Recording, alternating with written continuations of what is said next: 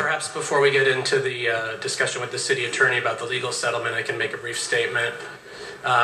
You may recall when I came before you on August 17th of this year for confirmation to this commission, I was here because of my past public service experience and because I am extremely dedicated to the mission of HACLA and to serving the needs of the families that HACLA works with. I remain committed to that mission today, and at the time that I was appointed, had been asked by the mayor and remain committed to being a transformer of this agency, which is in serious need of transparency and accountability.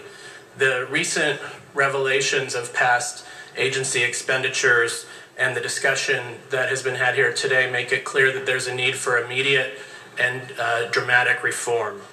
The Housing Authority and those of us who you empower to lead it have a very special obligation to use every taxpayer dollar in the most efficient, effective, and lawful manner possible.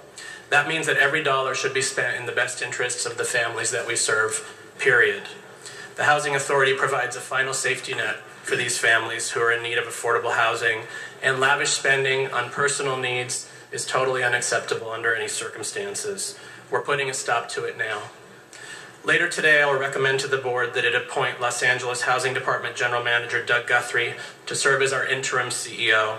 I have the highest respect for Mr. Guthrie. He's been involved in public housing for decades. He was asked by the mayor of Chicago many years ago to come in to help the Chicago Housing Authority turn around, and we will work together to take all necessary measures to reform the Housing Authority should the Commission approve his appointment later today.